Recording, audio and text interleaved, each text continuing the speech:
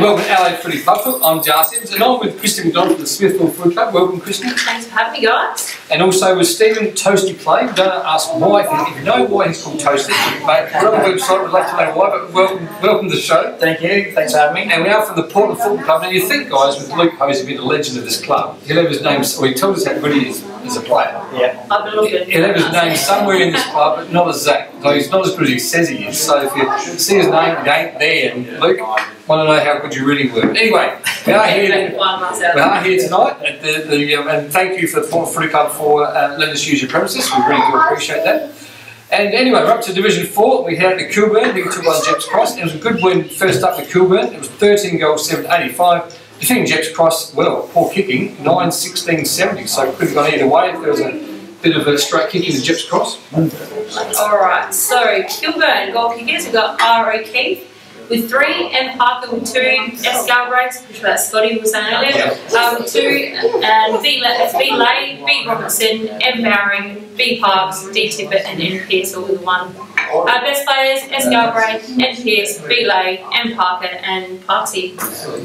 Yeah, Jeps Cross, they'll be licking their wounds, kicking 16 points, but we'll move on to their goal kickers. With R. Edwards with 4, T. Robinson, J. Ladd, C. Camp, D. Mason, and L. Carver with singles. Their best players there, M. Smith was best on ground, C. Camp, J. Tahana, R. Edwards, and T. Hawkins rounding out their best players. See, with Jeps Cross losing, they couldn't really put them away that first quarter, 2-14 to Jeps Cross 2-6-18. So the kicking sort of in 5-9 and sort of went from there. So the scores were level at half time. It was 6-3-39 to 5-9-39. So it was just that kicking that just didn't get them over the line. So, but look, Jeps Cross, they could come back next week. So now we head up to Hope Valley, who took on Smosh West Lakes, and unfortunately, Smosh West Lakes didn't continue what they were doing last year. So it was Hope Valley, 18 goal 917 to Smosh West Lakes 9-6-60. So over to you, Smosh West Lakes. Yeah, so Smosh West Lakes, we've got goal kickers, Stable 7, so you're kicking 7 there, I. Dorian and D. Geneva. Best players, S. Fairclough, L. Staple, L. King, M. Gates, and N. Brown. So it's good to see Sam Fairclough go around again. He's well in his 30s, but he's still won the best and fairest last year and doing very well and being the best players again. So as for my daughter's boyfriend, Morgan Cox, he banned her up by the Bs. He's gone from best and fairest 2 years ago to banned her up by the Bs, but he will be playing. We've got to tell him he's got to get out there again. He hasn't trained, so he's going to get out and start training and maybe get back in the A's this year. So it's an M for Hope Valley. Yeah, Hope Valley, you had J. Hellmans with 8, M. Min with 5, S. Hunt with 2, J. Red Toulis with 1, B. Bart with 1, J. Covestep again with the best on ground there, well done. J. Hellmans kicked the 8 and got second best, so he doesn't get any prizes from us. Exactly. J. Thurgood with 3rd best, J. Press was 4th, W. Riddle and J. Hand. Is that Joshua Hand, I believe? Joshua Hand, yeah. I'm not sure it's the same Josh Hand that played at Jeps Cross and also Chicken Valley there for a bit, but it is. With many Josh Hands from the place from things. Yeah, no, so. Yeah. Anyway, we head out to the South Park Runners there with Polney taking on Millfield Park. It was a good win to Millfield Park, 12-7-79, Polney 9-10-64. So pretty, first quarter was Millfield Park 1-4-10 to 1 goal straight. Then Millfield Park sort of kicked away in that second quarter that sort of set themselves up for the rest of the game. So I think probably made an attempt to come back in that last quarter, but it wasn't to be, and Millfield held on by a good margin. Alrighty, so head over to Hockney's goal kickers. We have T. Curry with 3, S. Curry with 2, S. Barbaras, with J. Tripaldi, B. Clark, J. Giddings, and best players we have J. Fisher, D. Quinn, D. Tucker, T. Curry, and J. Tripaldi. Yeah, I'll get the old Morphy Park. Goal kickers there, D. Thompson with 3, B. Medhurst with 2, E. Doak with 2, L. Mensforth with 2, and you had the single goal kickers with B. Murphy, N. Davies, and H. Brokenshire.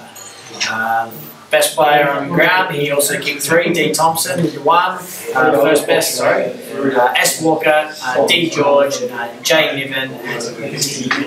rounding out the best players. And yep, well done. And we head out to Mitcham, who took on Pembroke, who were relegated last year, and looks like they're looking, must have obviously consolidated and had a good win over Mitcham. So it was Pembroke 10-11-71, defending Mitcham 7-7-49. So good win there to Pembroke. Yeah, luckily for them, they only kicked 4 points by the look of it in the third quarter, but to still be able to pull the finger out and get the job done in the last. Well done to them, so I'll stick with them. And the goal kickers for Pembroke were A. Forster with 4, Jay Pangilly with 2, Jay Greeny with 1, A. Zenny with 1, Ann Worrell with 1, and Jay Webster with 1. Best players were Jay Inelchi, I believe, I'm sorry if I got that wrong, C. Canny, Jay Pangilly, and A. Forster, and Ann Worrell will round out their best players. And head over to Mitcham goal kickers. We have H. Pride, S. Lawson, D. Peterson, S. Clark, S. Hammond, B. Dallix, and M. Smart.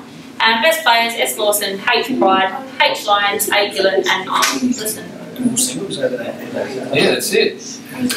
Then we head out to Walkville, took on Woodville South, and it was good in there to Walkville. It was 9-19 all, so you could have absolutely slayed them out the water, but obviously ended up only being 5 points in the end to 10-8-68. So we put it down to the first round. You guys have had a 19-9 if you look at it that way, but you can't in hindsight, it always is, but they still took the biscuits out in the end, and a good win there to Walkville.